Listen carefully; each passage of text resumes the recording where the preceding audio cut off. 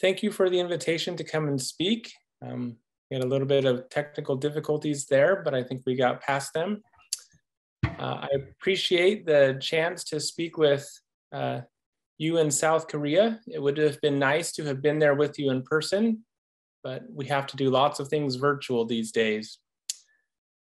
I will be talking about some of the standardization challenges and the efforts that we've been making at NIST. My name is Dustin Moody, and I'm the lead of our post-quantum cryptography project at NIST, representing our team there. So NIST is an agency that's a part of the United States government. We have a long history. It goes all the way back to our Constitution of the United States, where it said Congress would have the power to create standard weights and measures. So NIST is a part of the government that creates standards for different things. Our group specifically works on standards for cryptography. We're headquartered in Gaithersburg, Maryland. It's just outside of Washington, D.C.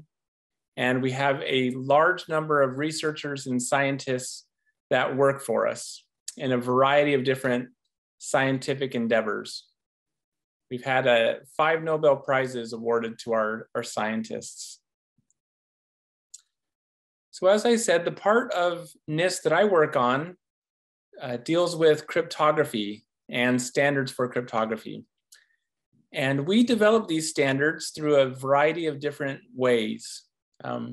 These are all summarized at the bottom. There's a report that's called NIST 7977. This slide is a summary of that report that talks about the different ways that we create the standards at NIST in cryptography. One of the ways we do this is through international competitions. NIST has had great success in doing this in the past. For example, we did a competition that resulted in AES, the Advanced Encryption Standard. That's the most widely used block cipher in the world today. More recently, we had the SHA-3 competition, where we selected a new hash function known as SHA-3. And currently, right now, we are running 2 projects, one of them the post-quantum, and the other one the lightweight crypto competition, both going on right now. And I'll, of course, talk more about the post-quantum project. There are other ways that we can develop standards. Sometimes we will collaborate with other standards organizations. These could be industry standard groups. They could be international standards organizations. For example, RSA is an algorithm that we standardized, but it was first standardized through industry. And there are other examples of that.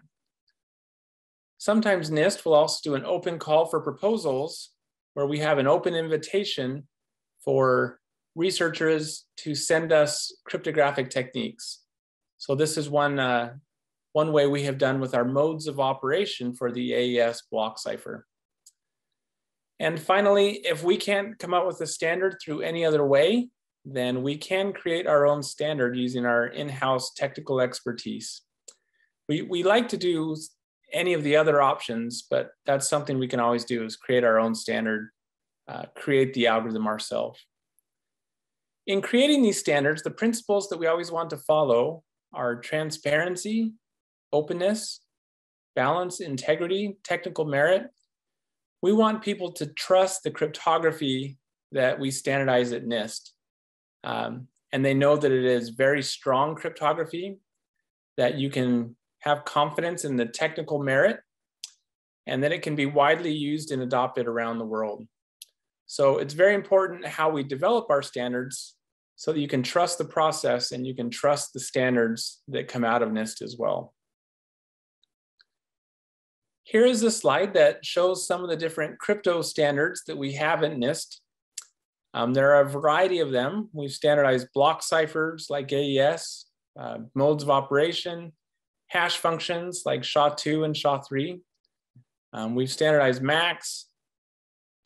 And we've also standardized other public key algorithms, such as public key digital signatures, public key agreement.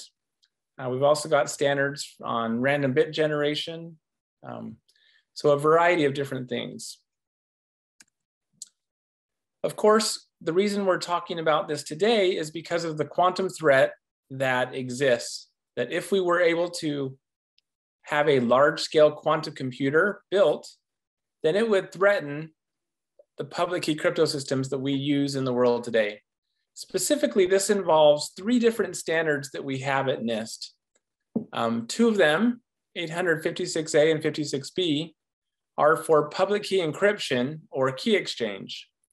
You can think RSA, Diffie-Hellman, those type of algorithms. We also have a digital signature standard, FIPS 186, that would be threatened by Shor's algorithm. And all of these algorithms, RSA, ECDSA, Diffie-Hellman, elliptic curve Diffie-Hellman, they would be completely broken with Shor's algorithm. So we need to replace these algorithms. Some of our other crypto standards that we have would be impacted, but we wouldn't have to replace the algorithm. For example, Grover's algorithm would be able to be run on a quantum computer, and it would give us a polynomial speedup in regards to a brute force search on the AES key. But we also know that because it's a polynomial speedup, we can just use a longer key length in AES and still provide enough security. So for example, we would need to at most double the key length, and we would still provide enough security to use today. So that's an easier change to deal with. It's the public key crypto systems where we have to come up with new algorithms, and that's the focus of our project at NIST. So the name of this field is often referred to as post-quantum cryptography or quantum safe cryptography or quantum resistant cryptography. And what we're trying to do is make sure we have safe crypto that will be protected from attacks from quantum computers and our current computers, our classical computers that we have today. And we want these crypto systems to run on our classical computers that we have, because that's what we're going to be using for the next several decades. Even when quantum computers come online, they're going to be very expensive and not very common. So we need crypto that will still be deployed on our classical architectures. Now, we don't yet have a large-scale quantum computer, so we might ask, why are we worried about this now? Why don't we simply wait until there's a quantum computer to deal with this problem? And the answer is that you could be under threat now, even though a quantum computer has not been built. There's a nice little theorem here from Dr. Michele Mosca, an expert in the field, that helps us understand this. It's sometimes called a harvest now, decrypt later threat, because you can have your data that you want to be protected and you can encrypt it, and an attacker could simply copy that data and hold on to it. They can't read it because it's encrypted, but if they wait until a quantum computer comes out, then they could get access to that data if it was protected with crypto that would be broken. So his theorem summarizes this in terms of if X is how long you need to protect your information, and Y is how long it's going to take until we can standardize post-quantum algorithms and get them widely adopted. If Z is how long till a quantum computer comes out, well, if X plus Y is greater than Z, then you have a risk already, you have a threat already, because you have to wait the Y years to use post-quantum crypto, and then you will not be providing the X years of protection that you hope to. So what are X and Y and Z will depend on the different organizations. It will depend on who you are. If X is looking for nation level secrets, X could be 30 years or longer. What is Y? At NIST, we have seen crypto transitions before, and we know that they're never quite as quick as we would like, transitioning from one cryptographic algorithm to another. Realistically, Y will take at least 10 years, more likely 15, 20 years for major adoption of new algorithms. And we want to do everything we can to speed that up, but we also have to make sure we do it the right way. So then the big question is, what is Z? How long until we have a quantum computer out there that could threaten the public key cryptography that we have today? Well, nobody knows for certain. It's a research question, but there was a survey done where they asked 44 experts around the world their opinion on this question.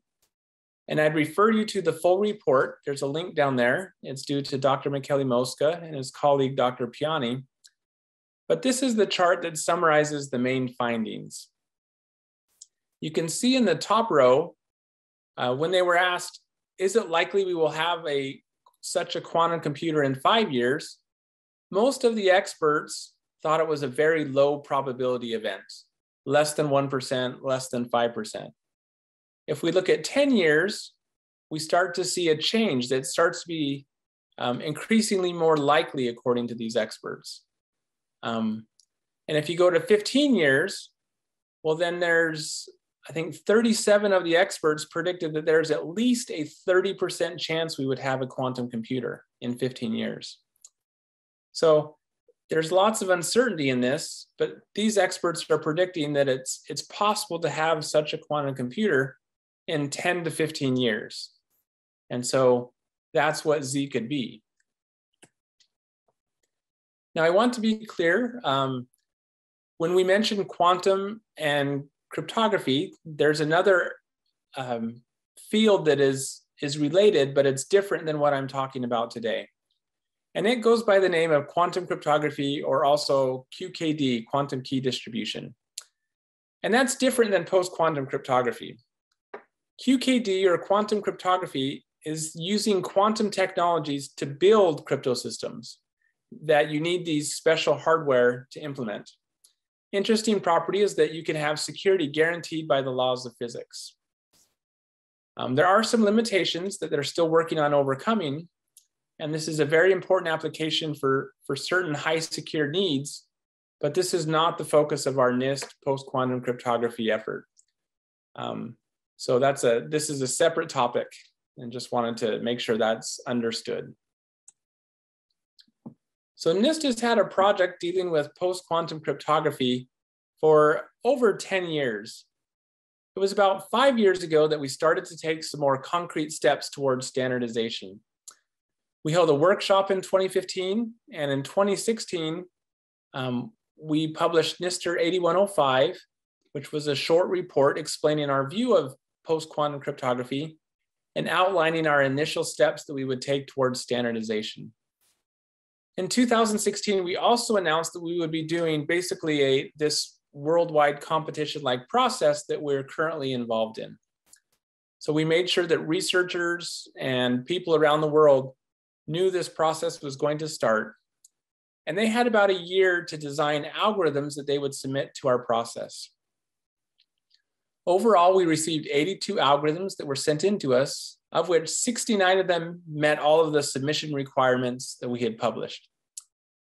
So these 69 algorithms, we published their specifications on our website, including the code, so that people could download and implement the code. And then we started evaluating them. We evaluated them internally at NIST, and we invited experts in the cryptographic community and industry around the world to also evaluate these algorithms. So we proceeded through a number of rounds. In the first round, we looked at all the candidates. At the end of the first round, we picked the ones that were most promising to move on to the second round for another round of analysis and evaluation. The second round went for about a year and a half, where we again then selected the most promising algorithms. We selected 15 to move on into the third round. And the third round is where we are now. We're getting near to the end of the third round. So I'll talk in more detail about this, but this is kind of the overall timeline of where the project has been in the past several years. Now, in considering standardizing post-quantum cryptography, we have discovered there are many, many complexities, much more challenging than some of our standardization projects we've done in the past. For example, in comparing it to the SHA-3 hash function, Post-quantum crypto is way more complex. For one thing, we're looking for multiple primitives. We're looking for digital signatures as well as public key encryption or key establishment at the same time. We're also needing to guarantee security against both classical and quantum attacks, which is an avenue of attacks we haven't had to consider in the past. There's a lot of theoretical aspects to this. There's a lot of practical aspects to measuring security. We don't have all the answers to these. There's lots of trade-offs that are going to be involved. It was clear very early on that there was not any one post-quantum algorithm that would be an easy drop-in replacement to our current crypto that we use today.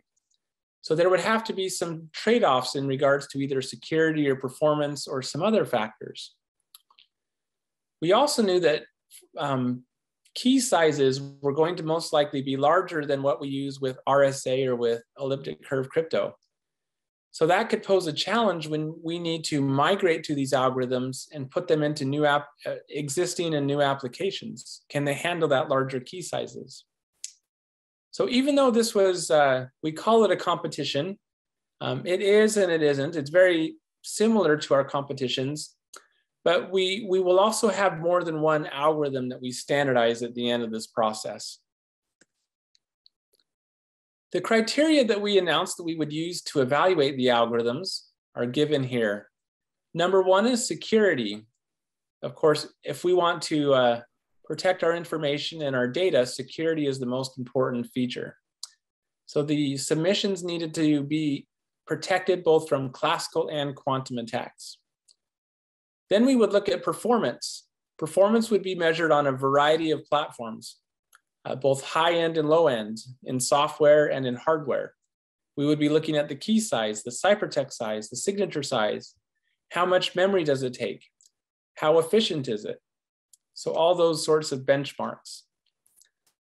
And then besides those two main criteria, we listed a number of other properties that we thought it would be desirable to have.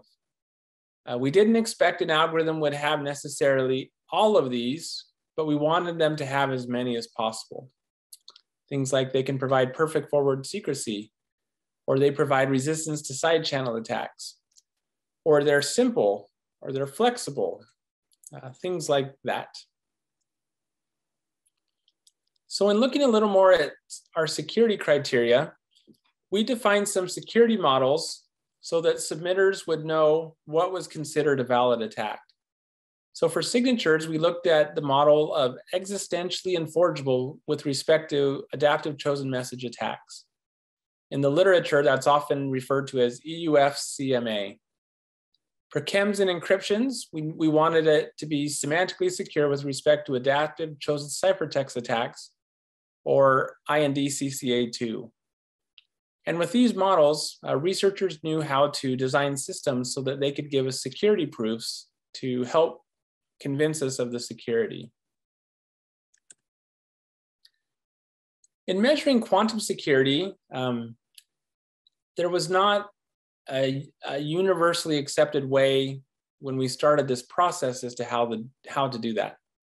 Even now, I don't think there's a consensus in the cryptographic community of one precise, easy way to measure how much quantum security is being provided. So it's a little bit, we have to be measuring, comparing apples and oranges. These algorithms are based on different mathematical primitives, so it makes them very hard to compare. Ultimately, what we decided was to relate the security back to the security levels that we already had for our algorithms standardized at NIST. So like right now for RSA, we give parameter sizes that provide you with 112 bits or 128 bits or 256 bits. There's a lot of uncertainty in this still. There's the possibility that new quantum algorithms will be discovered. There's also the fact that quantum computers have not yet been built. We don't know how fast they will be. We don't know how much memory they'll have, how efficient they will be.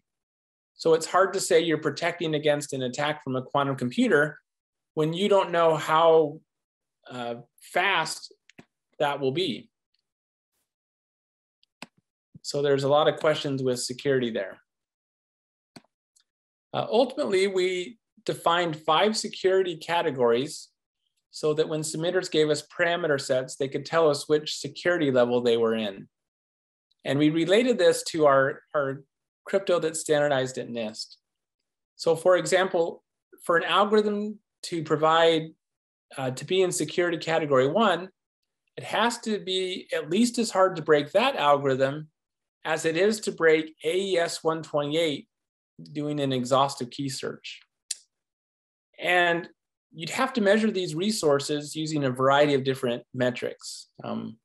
So it's kind of a difficult definition that we gave, but it was the best we could come up with.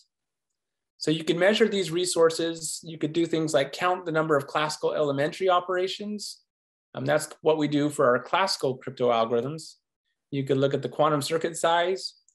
You could look at the circuit depth and put bounds on it. You'd also look at quantum and classical gates and looking at the cost of that. We think levels 1, 2, and 3 will provide enough security for the next several decades, but we also wanted parameter sets for levels 4 and 5 for applications that need a lot of security. Again, there was many challenges as we started working through this process. Some of them we knew that we would have to encounter. Some of them arose as we worked through the process. A lot of these post-quantum schemes are relatively new. Post-quantum cryptography is an active research area. And we understand that it takes time to have confidence in the security. And besides quantum security, we need to understand their classical security. For many of these algorithms, the best known attacks are classical algorithms. So that's something that we need researchers to look at. There were also situations which we haven't had to deal with before. Some of these post-quantum algorithms have decryption failure.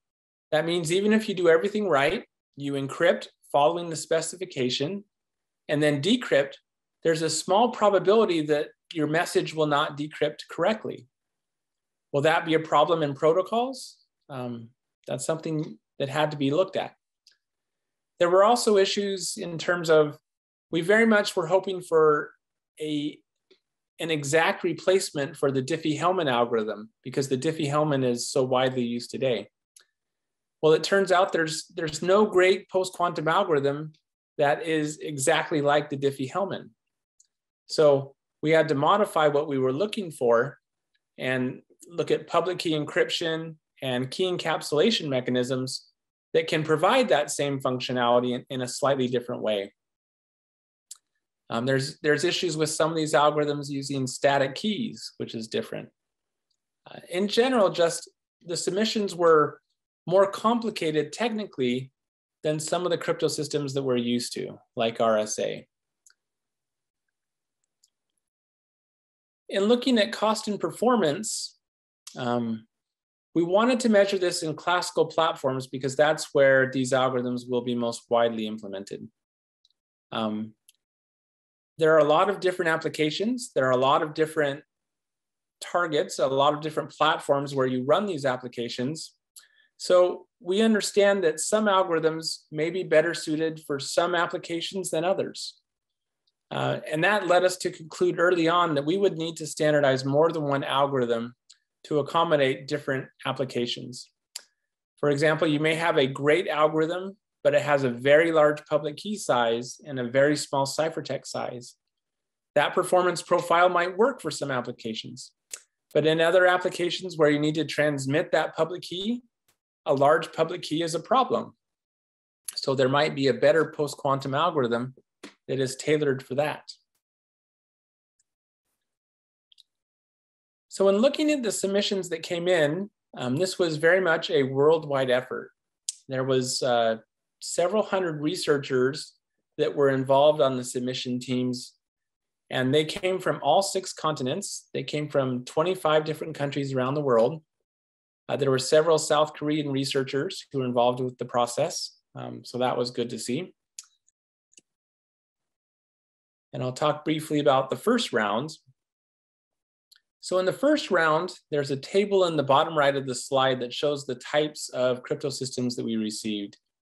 You can see that the majority were based on lattices and based on codes. And most of those were dealing with, they were either chems or encryption algorithms.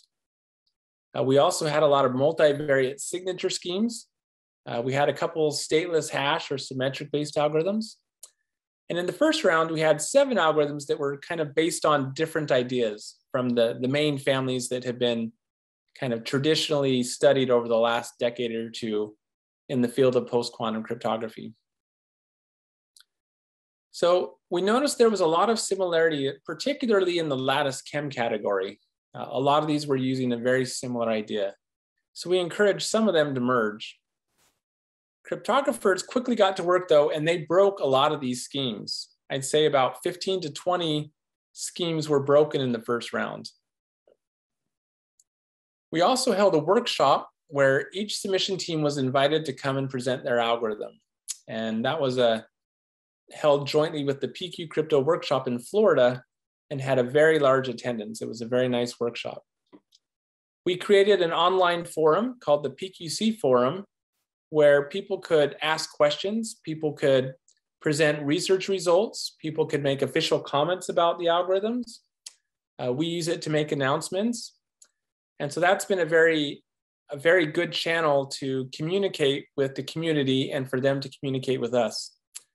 The KpqC forum has had some difficulties because there are some, we don't control the messages that everyone gives. So sometimes there are people involved who have been quite strong in what they've written. And so that has been a challenge to make sure the KpqC forum is a polite, professional environment where everyone can share what they want to about these issues. In the first round, we started to see the beginning research on these candidates and the first preliminary performance numbers. So we evaluated all of this for about a year, and we listened to what the experts around the world were also saying, and we selected 26 schemes to move on into the second round. So as you can see in the second round, that table at the bottom right, we largely kept the same algorithm diversity. We just had to reduce down the numbers. So some submissions merged together, that was good. But we kept a lot of lattice-based schemes, a lot of code-based schemes, several multivariate signatures, and so forth. There were some hard decisions when we had to make those cuts, but we needed to get a smaller number for people to focus on. Even though we'd selected what we thought were the most promising algorithms, crypto experts were still able to break 7 of these algorithms during the second round, either break or significantly attack. We again held another workshop. This time it was co-located with Crypto in California. And again, there was a lot more research, a lot more benchmarking. We started to see some real world experiments where people were testing and implementing these algorithms and protocols.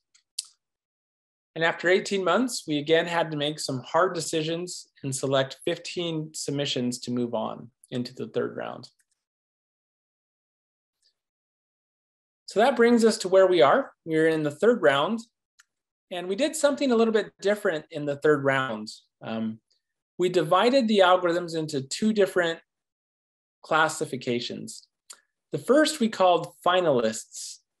These were the algorithms that we thought would be ready for standardization at the end of the third round and could be widely used by most applications. There were a number of other algorithms that we were still interested in, but we thought that they would either need more time for standardization or that they could wait a little while longer until we would standardize them. So we called these other algorithms alternates because we really wanted to focus people's attention on the finalists so that at the end of the third round, we would be confident in the algorithms that we would select. So the finalists for chems include Kyber, Entru, Saber, and Classic McLeese. Kyber, Entru, and Saber are all based on lattices. Classic McLeese is based on codes. And for our signature finalists, we had Dilithium and Falcon, both based on lattices. and then Rainbow, which is a multivariate signature scheme. And then the other alternates that we had are listed there. To briefly summarize the finalists and the alternates, these are the 5 lattice-based chems that advanced on. Kyber, Sabre, and Entru were our 3 finalists. All 3 are based on structured lattices. As such, they have good balance between public key size and ciphertext size. They're also very efficient to implement in practice. Efficiency should not be too much of a concern. So we see these 3 algorithms as good all-around selections. And we expect to choose one of them for standardization at the end of the 3rd round because they are similar. We don't need all 3, we'll just need one of them. Entru Prime was selected as an alternate. It had some different design choices. So it's possible if there were some attacks against Kyber, Sabre, or Entru, they might not apply to Entru Prime. Photochem did not use structured lattices. They did a security performance trade-off. It makes their key sizes and their ciphertext sizes larger, but it also closed an avenue of attack by not using structured lattices. So Frodo might be seen as more conservative, but it's also a little bit bigger and slower than the other lattice schemes. If we look at the remaining chems that were selected, Classic McLeese was a finalist. It's based on codes. It's been around a long time, since 1979, so we have good confidence in its security. Its performance profile is not quite as balanced. It has very large public keys on the order of megabytes, but its ciphertexts are the smallest out of all the algorithms. And then we have Bike and HQC. These are 2 code-based alternates. Both introduce some structure into the codes to try and get smaller key sizes than Classic McLeese. And they're successful at that. Their key sizes are much smaller. They're a little bit bigger than the lattices. They're pretty efficient in practice. We think one of them will make a good algorithm to be standardized, most likely after the 4th round. And then there is one more algorithm, Psych, that's based on isogenies of elliptic curves. It has the smallest key sizes around out of all the algorithms, but it's also slower than all the other algorithms. So here's a little chart here that helps to picture the key size, the public key size and the ciphertext size of the chems, the ones at category 1. So notice that the axes have logarithmic scale. They're measuring the byte size. And you want a small public key, you want a small ciphertext. So you can see that orange dot representing isogenies or Psych has the smallest key sizes. Then in blue, we have the lattice schemes. Then in gray, the code-based schemes. And then that blue dot at the top is Frodo, and the gray dot at the far right is Classic McLeese.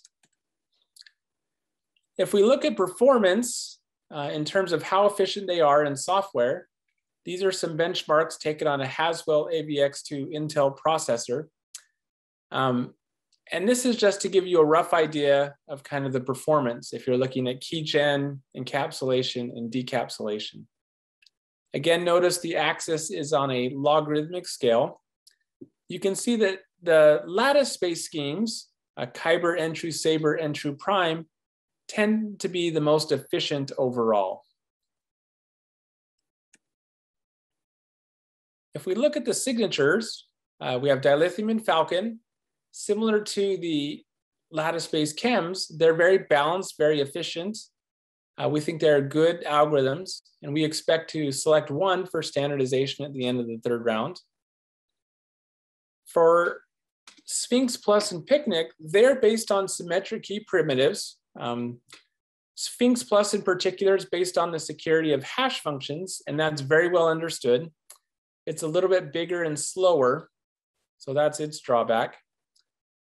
Rainbow and Gems are both multivariate signature schemes. Their performance profile is similar to Classic McLeese in that they have large public keys, but have small signatures. And you can verify very fast for both. We thought Rainbow was a little bit better, so it was selected as a finalist, while GEMS was an alternate. However, during the third round, there have been research that has presented attacks on both Rainbow and GEMS, and that calls into question their security a little bit. So some charts for the signatures. You can see here that the key sizes and the signature sizes are very much determined by the type of algorithm that you are. The symmetric have small public key, large signatures. The multivariate have huge public key, but very tiny signatures. And the lattices are more balanced with public keys and signatures, both around 1,000 bytes or so at category 1. If we look at performance, here you can see that it depends if you're looking at keygen, signing, or verify. Picnic has a very fast keygen. If you look at dilithium, it looks overall, it's pretty balanced and pretty efficient. And you can see the different comparisons with the other signature algorithms there. So there are still many open questions that we do not know the answers to. We're getting near towards the end of the third round, and we're going to have to make our selections. So it'd be nice to know the answers, but we don't live in a perfect world where we always know everything we wish to. There are a lot of security proofs given in both the random oracle model and the quantum random oracle model. Some of the details are missing or still need to be worked out. There's a lot of questions about specific choices that the candidates made. And I won't go into the exact details, but a lot of research still to be done and that people are still actively looking at. And we're not sure on some of the choices they made, do they matter? If you introduce this type of structure or use this type of ring, will that lead to an attack in the future? We don't know.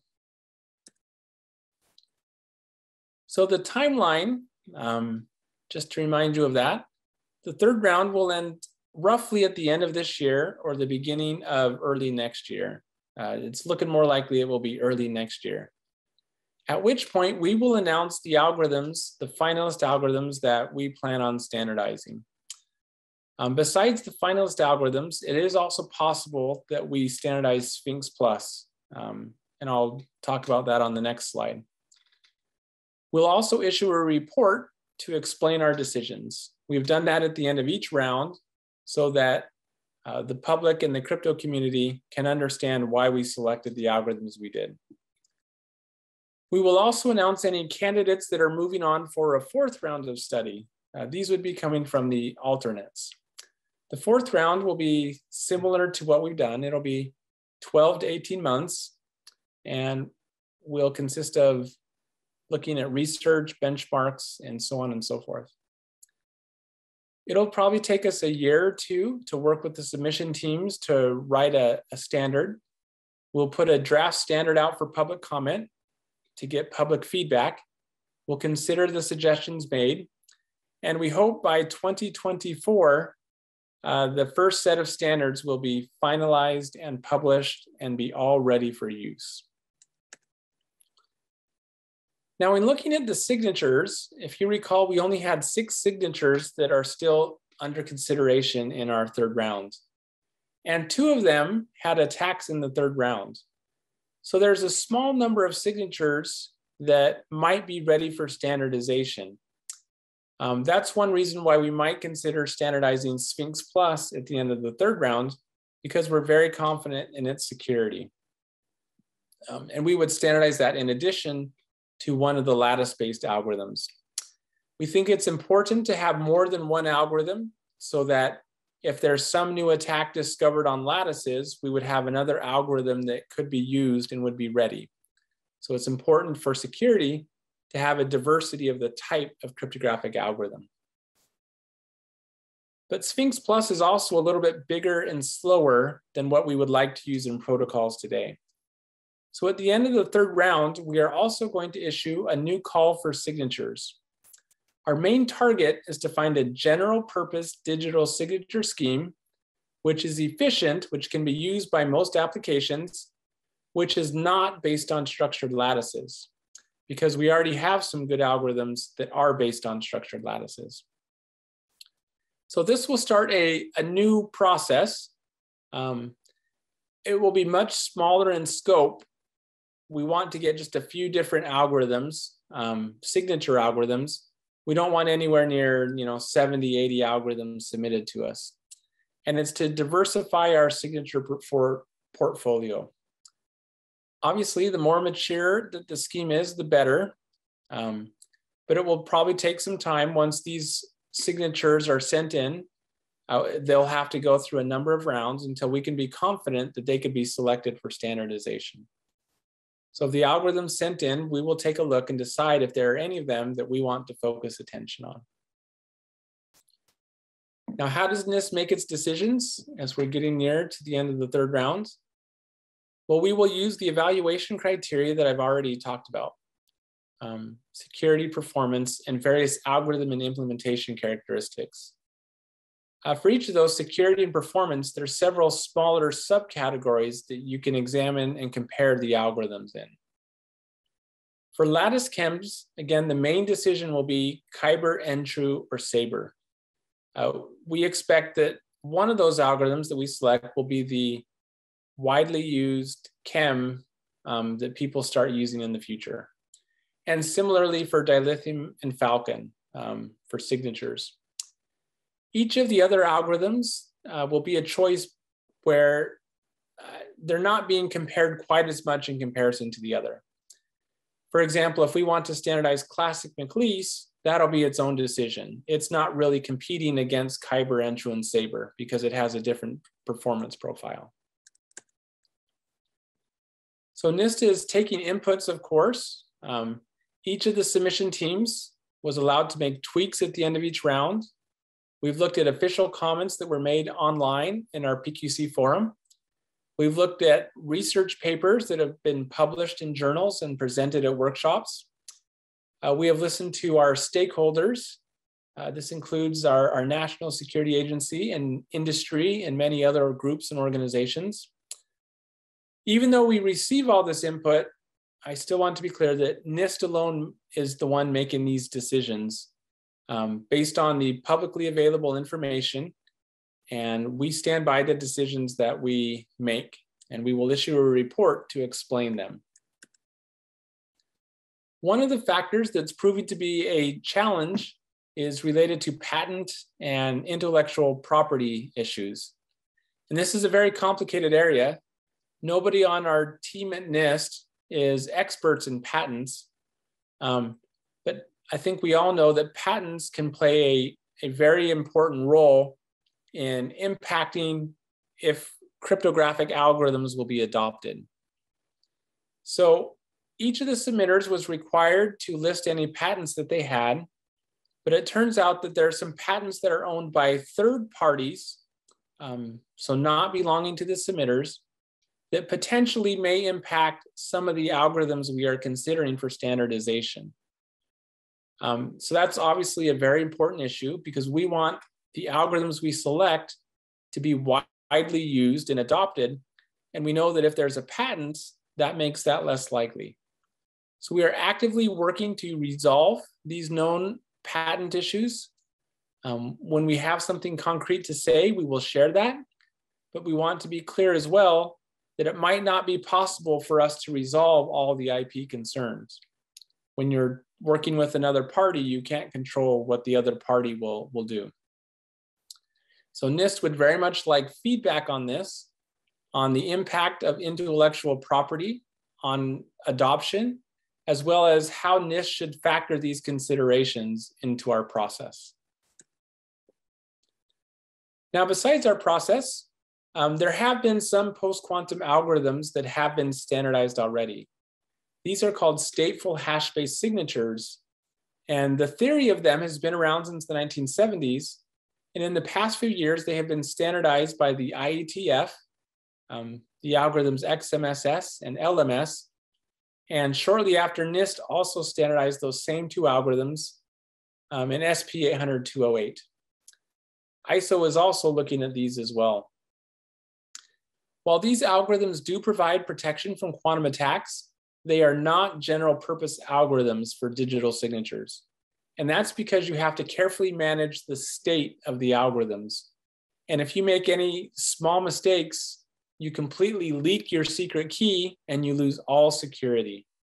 So all of these documents have warnings that they should not be used in too many places. And we recommend only certain applications that should use these. Applications like code signing.